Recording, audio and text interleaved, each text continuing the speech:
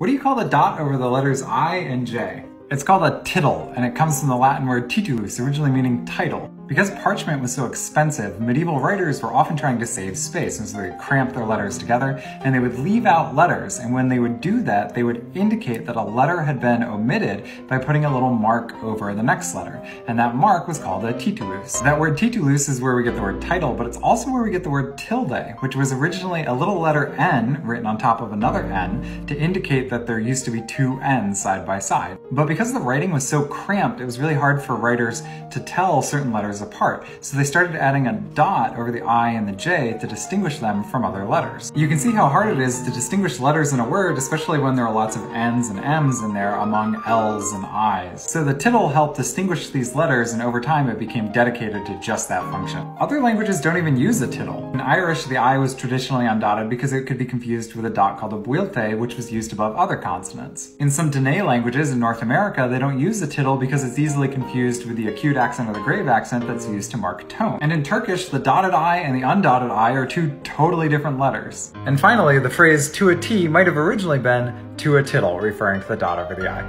If you thought this was cool and want to learn more about how language works, subscribe to my Patreon.